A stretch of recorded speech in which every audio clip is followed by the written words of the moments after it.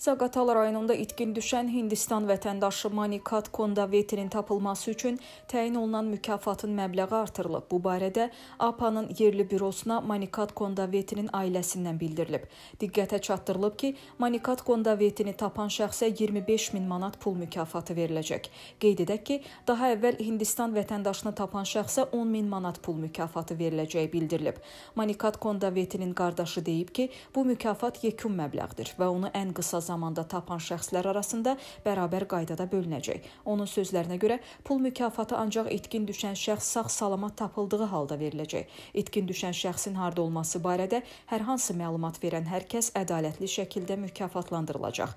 Zəhmət olmasa nəzərə alın ki, itkin düşən şəxsin yeri ilə bağlı yalan məlumat verən şəxslər haqqında hüquqi prosedur tətbiq ediləcək. Biz heç bir şəxsi hər hansı ciddi xəsarət və ya ölümlə nəticələnən riskləri öhdəliyinə götürməyə sövq etmirik və buna görə də məsuliyyət daşımırıq. Biz bu şərtləri pozan hər kəsə mükafat verməkdən imtina etmək hüququnu özümüzdə saxlayırıq.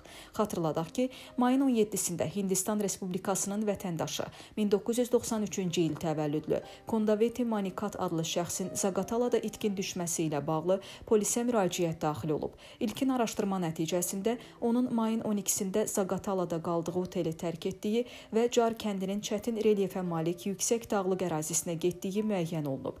29 yaşlı Hindistan vətəndaşının axtarışlarına Daxili İşlər Nazirliyi Daxili Qoşunlarının hərbi qulluqçuları, rayon polis şöbəsinin, eləcə də Ekologiya və Təbii Sərvətlər Nazirliyinin, Fövqəladə Hallar Nazirliyinin əməkdaşlarından ibarət qruplar, ərazini tanıyan yerli sakinlər, alpinistlər və dronlar cəlb olunub.